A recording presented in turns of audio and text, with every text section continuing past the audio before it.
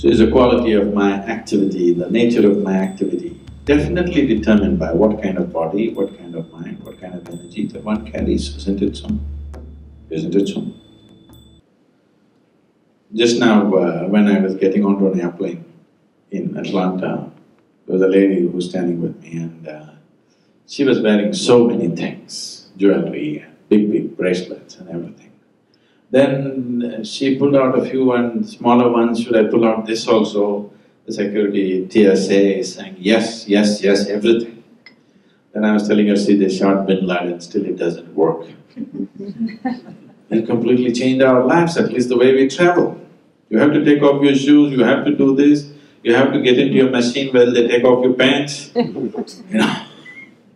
Yes, either you pat it down or you go and stand in a machine, pants off. One of the things you have to do. So,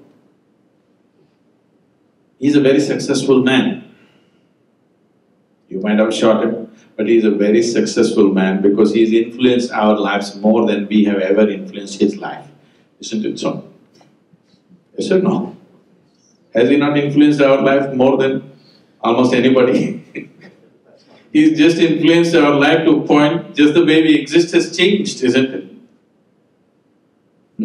Now airport means you have to think, oh, you can't go joyfully on your vacation, you have to take off everything before you enter an airplane. So, our idea of success or the quality of success is essentially coming from what's happening in our minds, what's happening in our body, what's happening in our energy, isn't it so? Yes, definitely so, isn't it? So, making your body very pleasant, making your mind very pleasant, making your energies very pleasant, must happen before a man embarks on success.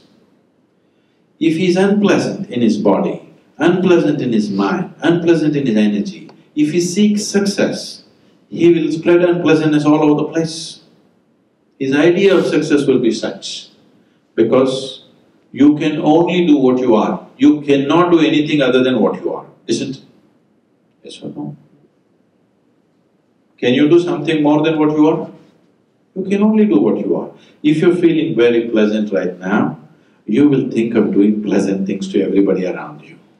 If you're feeling unpleasant right now, you will naturally do unpleasant things to people, isn't it? If I meet you when you're very happy, I'm sure you're a wonderful man. If I meet you when you're unhappy, frustrated, angry, you're capable of being nasty, aren't you? Isn't this true for every human being? Yes or no? So the problem with Osama bin Laden is not about whether he's good or bad. He's in a certain state of unpleasantness, for whatever reason he's angry. Anger is unpleasantness, isn't it? When a man is angry, this is what happens. The more powerful he is, the more successful he is, more unpleasantness he is capable of spreading, isn't it? Yes or no? So definitely, how you keep yourself… Before you embark into the world, before you touch any other human being, to make this one utterly pleasant is a fundamental responsibility, isn't it? Before you touch another life, you must make this life a very pleasant process. Then whatever you touch in a pleasant manner. If you make this unpleasant for some reason, whatever may be your reason, you will naturally spread unpleasantness in the world.